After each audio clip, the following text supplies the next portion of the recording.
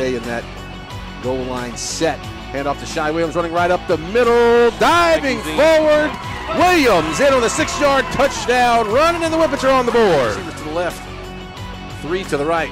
Backstrom taps for the ball. He's going to fire it to the right side. Hitting immediately. Ball is separated. Barrett Kewen picks it up, but they're going to say incomplete pass.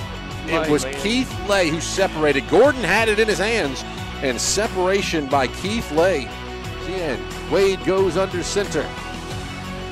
They'll give it to Schuler, who lowers his shoulder. In for the touchdown. Back in as running back to the right of Backstrom. It's going to be a keeper by Backstrom all the way. He's hit, stood up, and he doesn't get in. It's Jeremiah Winter on the stop for the Whippets that keeps Backstrom out of the end zone.